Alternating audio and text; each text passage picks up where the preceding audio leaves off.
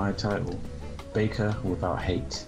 Oh, maybe he's like he's so good that no one hates his food. Or maybe it's the other way around. But he doesn't hate. Oh right. Yeah. Baker so, without hate. So then maybe everyone hates his food, but then he tries to like keep calm and not, you know, get angry about it.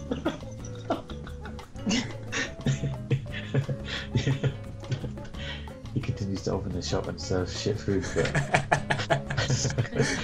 he's always getting the worst reviews and stuff. But he's got to stay strong in it. He's got to keep baking.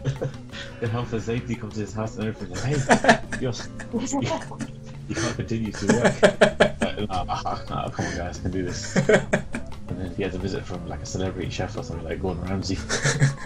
These cakes are so hard. It's like rocks or something like that. It's still flour. There has to be like a breaking point in the story.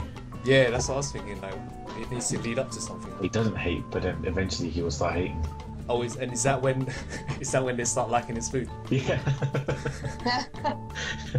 Malicious hate.